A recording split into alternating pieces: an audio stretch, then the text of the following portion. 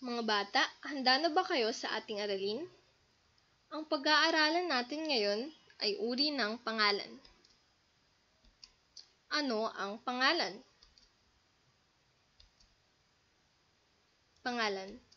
Ang pangalan ay salitang tumutukoy sa ngalan ng tao, bagay, hayop, lugar o pangyayari.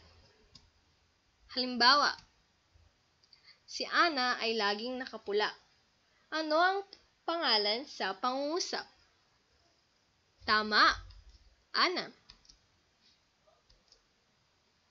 Mataba ang alaga kong aso. Ano ang pangalan sa pangungusap? Aso, magaling. May dala akong dalawang payong. Ano ang pangalan sa pangungusap? Payong, mahusay. Dadalo kami sa kanyang kaarawan. Ano ang pangalan sa pangungusap?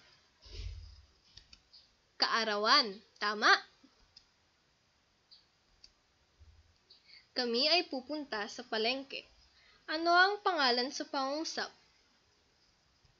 Palengke. Ano muli ang pangalan? Pangalan ang tawag sa ngalan ng tao, hayop, bagay, lugar, at pangyayari. May dalawang uri ng pangalan. Ang Pantangi at Pambalana. Pantangi. Ito ay tanging ngalan ng tao, bagay, hayop, lugar o pangyayari. Nagsisimula ito sa malaking titik.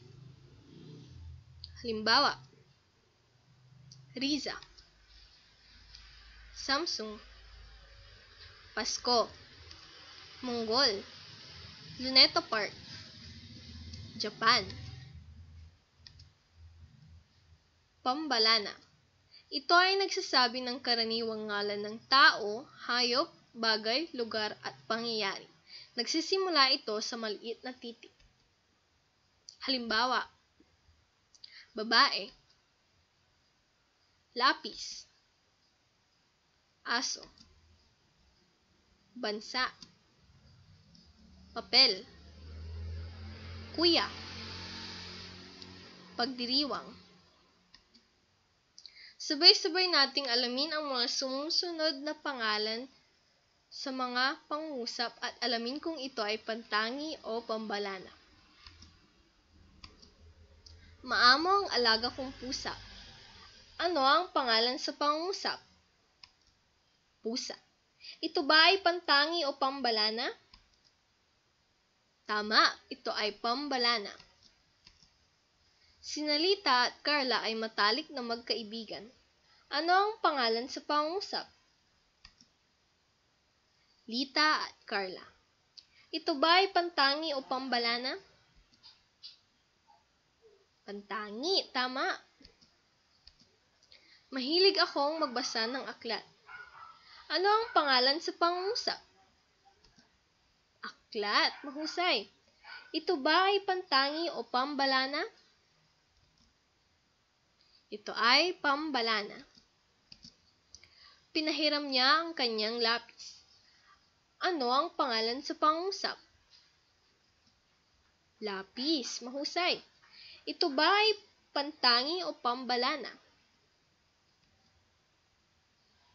Pambalana. Kami ay namasyal sa Luneta Park. Ano ang pangalan sa pangungusap? Luneta Park. Mahusay mga bata. Ito ba ay pantangi o pambalana? Tama, ito ay pantangi. Lagyan ng check ang pangalang pantangi. Pupunta kami sa Manila bukas. Manila. Ang pangalan ng aking aso ay Brownie. Brownie. Kami ay mamamasyal sa Sabado. Sabado. Si Ginang Reyes ang aking guro. Ginang Reyes. Dadalawin ko si Lolo Danny bukas. Dani. Bilugan ng pangalang Pambalana.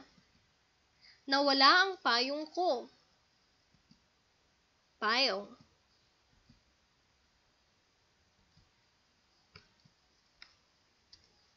Ang bata ay mahusay sumayaw. Bata. Kami ay pupunta sa palengke.